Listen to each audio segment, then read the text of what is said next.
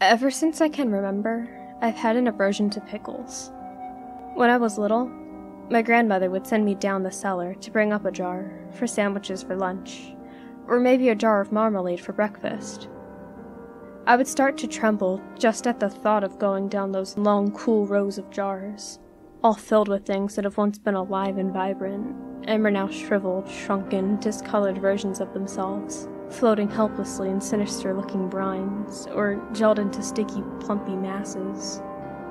Gran would stand at the top of the stairs, her long shadow falling down them, and scold, "Hurry, girl! I'll pickle you if you're not back up here by the time I count to 10. I wasn't the only kid around scared of Gran. The neighborhood kids all avoided her, but I never knew anybody else scared of pickles in jars.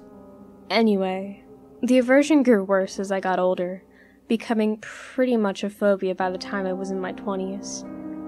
It caused some awkward social situations, but mostly I could live with it. My husband thought it was kinda cute. Or he did. Now we're down in Gran's cellar, cleaning. Gran passed away last week. We've got to clean this place before we can sell it.